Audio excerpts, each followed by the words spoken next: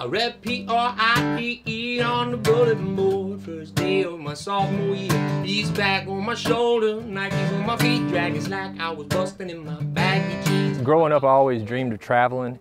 Fortunately, being a musician has given me a chance to travel more than I ever thought I'd be able to.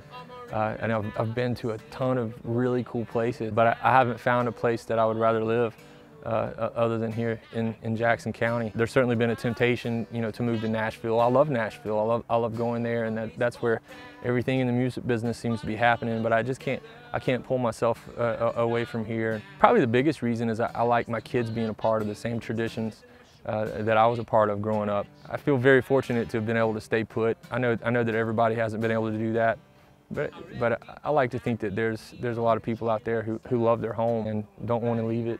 Yeah, I listen back to Pride now, and it just makes me really happy that fans have given me the opportunity to stay here and still be able to make a living playing music, doing what I love. Pride is a capital letter on my baseball cap.